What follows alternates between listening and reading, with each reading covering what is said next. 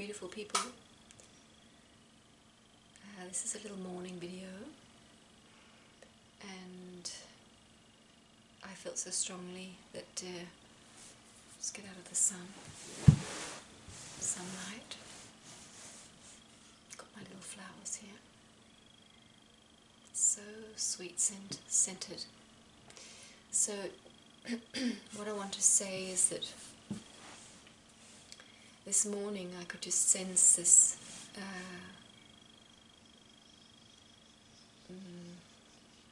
this enormous peace, and also like the angels were just whispering to me, there's always hope. Never ever give up hope, because there's always hope. Because why is there always hope? Well, because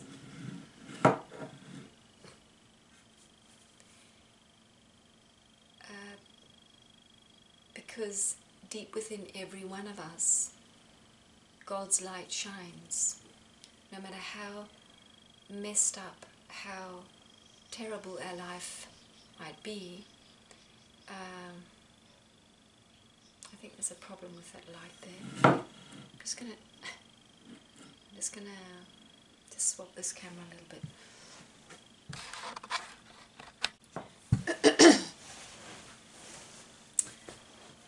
Morning sun's shining in, and the light can just make a funny picture.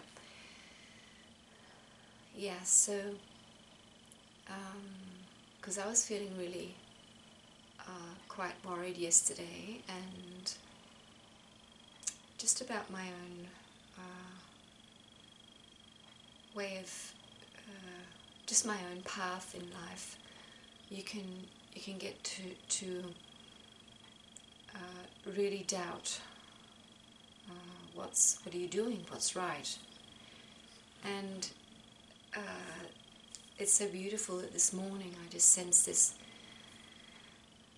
like all the angels just whispering, all is well. And also that to keep reminding ourselves to just really honour ourselves. Because I think especially if you're an empath, and you really feel you wish to help, we can be very, very hard on ourselves, really beating ourselves up, as saying we're not doing enough, or we're not doing it well enough, or we're not doing it in the right way. And I think, I mean, if it's true that mankind has been really lost for 10,000 years, something really dramatic has to happen.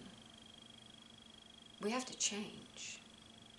I mean, we can just take a look at the earth and what we're doing to the earth, let alone look at humanity, how sick we all are, and how scary it really is. I think that's a very good helper for us to see, oh yes, that's right. If I don't change, how's the world going to change?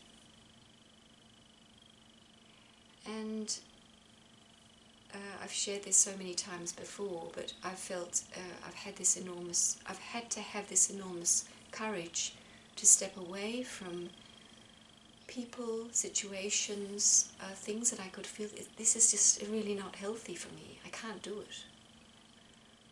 And it's not because those people or situations are bad, because nothing's really bad. It's just a way of being. It's just a way of expressing yourself. There is no good and bad.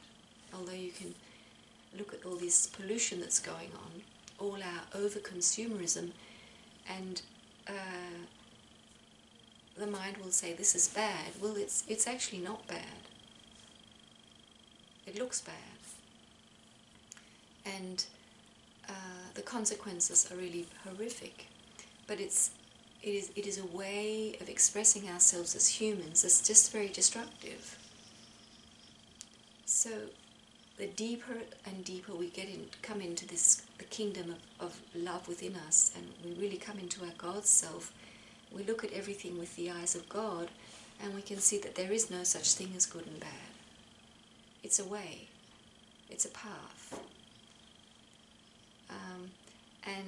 And what I very much want to share with this video is that you have the choice, and you're really actually being really asked to take a stand. And not just take a stand, because that's very sort of standing still, but really find your path. And your path might be different today than it is tomorrow, because everything's changing so quickly.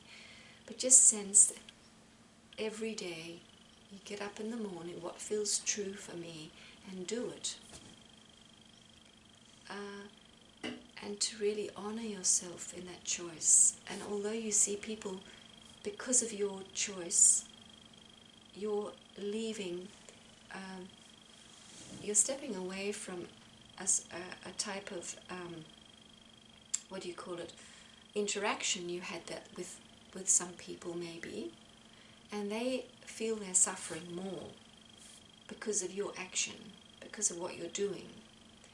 And the guilt can be enormous. You feel, why can't I keep being there a little bit, interacting a little bit, and being a little bit on my path? Well, you can't. It says in the Bible, there's only one God. You have to choose which God is your God.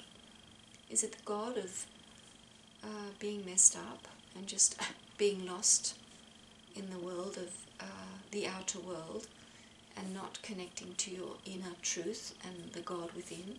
Or is it to be on this path of being deeply and utterly and 100% truthful to your own spirit, your own inner guidance? You can't do both. But as I said before, with the people that we love and we wish to have some sort of connection with, you can have little short talks. That I'm just saying what works for me. You can have these little short talks, and the phone is perfect. And you could maybe even have a little meeting, being together. But as I find it, it has to be very short, because just for your own protection. Because until we really become our master selves, we can be in it all the time.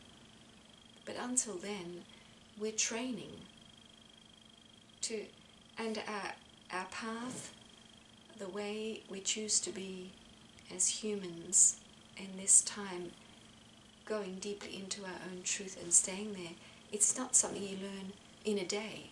It's something you practice. And the inner demons who are saying, now stop being silly, you just fit in, and why can't you be as you used to be, and why can't you make them all happy? And that demon is our inner demon. We have to not fight against, but feel it's there, and really love it. Tell it it's okay. It's really the ego. The ego hates us returning to our true self, because then it dies, because the ego is made up. It doesn't exist. It's a made up personality we have come to believe that we are, and it's always really lying to us. And because for 10,000 years we've been listening to this voice and not to God within, we're so used to it. And it's really, it captures us and treats us like a slave. It doesn't wish us to be a master, to be the master that we truly are. Return to our master self. It doesn't wish that, because then it has no place. So yeah, I think it's so beautiful how we can go into these really difficult situations where and state of being where we feel, oh my God, what am I doing? How am I ever going to manage this? And this morning I felt this enormous, beautiful peace, and God really, and all the angels singing to me, all is well, honour yourself, stay on your path, and you are actually helping the earth and the people around you, although it doesn't look like it, you are helping them. Because you're coming into your master self, you are coming into your divine being, and you're guiding them. They will go there too. You're just going forward, and they will not follow you, but they will go onto that path too one day. Just nobody knows when. So yeah, this inner demon is really, really strong. And so in your daily life, wherever you are, that's what I feel. I really feel God saying to me to really cultivate the peace and to really, really allow myself to be me, go deeper. You are allowed to be you, and you're actually being asked from the heavenly realms to be you, because you haven't been you.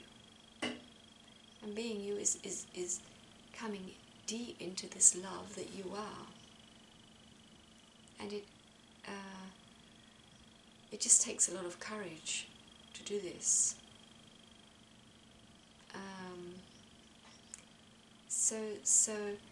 And to that's what I feel, to be very clear with the people you're very close to physically, to just keep saying, my path is authenticity and love, and that we each do what is true for us, and that all addiction ends. That's what I'm doing, and I won't stop doing it. No matter how irritating you might feel it is or whatever, this is what I'm doing, and this is, I won't stop doing it. And if you feel uncomfortable, that's your uncomfortableness that you have to deal with. It's, I'm not here to repair that, mend that, take it away, comfort you so it goes away. It's your feeling. And I was just having a look at the Ho'oponopono prayer, which is, I love you, I'm sorry, please forgive me, I thank you. And the man who actually has spread it out, I'm being very frank with you. If he's been using that prayer for a long time, it doesn't seem like it's really, really, really working on a deep level. But the prayer is very powerful. But the idea is that that person opposite you is really a mirror of something within you. And I've said this many times before, it's true. That person who is lost, who is next to you, and who's desperate, is actually mirroring you. And you can use the prayer to help them move forward. I was doing it yesterday, and I might just keep doing it. And it's very important when we take this path, we go on this path, and we really do what is true for us, that we see that people around us are mirroring us. So if you have a brother who's an alcoholic, to see him where he is, love him where he is, and ask yourself, where are the addictions in me? How is he mirroring me? And go and ask, am I addicted to some food, or because that's what they're doing. They're mirroring us. And if somebody's very lost and looking for love all the time around you, you can go and ask, where's that part of me? How is he mirroring me? Or she mirroring me? Where am I always searching for love, and where do I feel completely lost? And somewhere we do. So keep seeing that. But we are one, and we're mirroring each other, but we're also our own individual self. And that's what I feel what we're being really, really asked to do.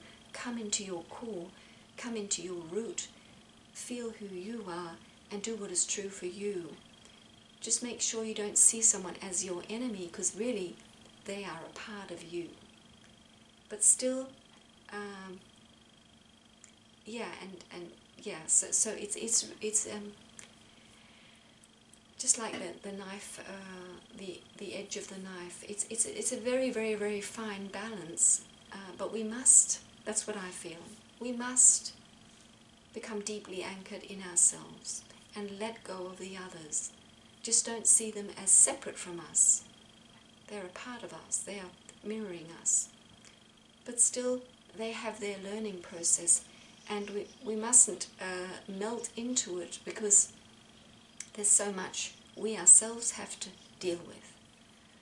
So it's not easy. This is not easy. But yeah, I was just guided this morning to just stay anchored in yourself and honor your path.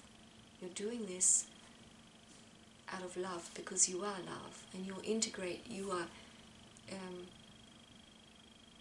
are delving deep into the love that you are, and it is expressing itself in your unique way. Nobody on this planet is shining their light as you are. It doesn't exist. So although we're all one, all mirroring each other, the way we shine our light is unique. And that uniqueness is really, we have not learned over the many thousands of years to love our uniqueness. We've been told, fit in, do as they say, get in there, stop complaining, all this. And now we're being asked to come into our divine self, which is completely unique and very, very, it's totally special. It's completely special. And to love that specialness. So the ego has hated that. It hates that. It doesn't want us. And we're not feeling more special than others, but we're feeling special. Our specialness is beautiful. To love to be you. And that's where we leave all jealousy and wanting to be like others. When we come into this, it's really this deep, deep self-love, that this is my specialness, I can feel it, and it's so beautiful. And to love that, completely come into one with that, then you stop being jealous of anyone, because you can feel this is such a beautiful energy that I bring. And I might be a window cleaner, I might be a king, it doesn't matter. It has nothing to do with that.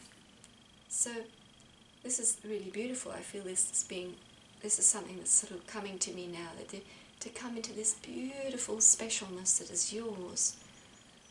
So in the beginning we need to really protect ourselves and say, this is where I am, and stop, get off me. And when we're sort of protected and strong enough, we can go deeper, really allowing ourselves to be who we are. And it's so beautiful. I'm just sensing this now. This specialness that we each are is our God self, and it's this fine, it's just this sweetness, very, very sweet, fine energy. That is our unique energy, the seed that God put into us, or the little candle He lit when we're really one with Him. So we're a part of Him that sort of came off, and that little God spark is completely unique. So when we really get our head around this, that I have to stay anchored in myself. I have to let the others be on their path. Let them go. Stop trying to save them and help them and all this stuff, and really realize that the more I become anchored in myself, the more I'm helping them. And it's just really against the grain of, my way of being, as it has been before. I wanted to get everyone, save them all. And it's not, that's what God is saying, stop that. Because you're not saving anyone that way. You're saving them by becoming deeply anchored in me, He says. Come to me. And that's what Jesus was all about. And that's what all the core of all the religions is about coming into this God space and feel this, and that's also where the God connection is. When you feel the light, this specialness of you, you're kissing God. You're feeling this.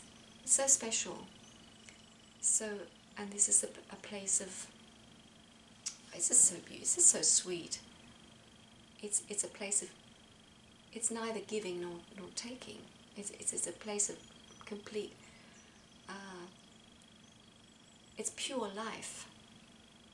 It's life springing out, and it's So connecting with this, to be able to go into this fine connection, we need to protect ourselves, and we do that by saying, really with Michael's sword, just saying, this is where I am.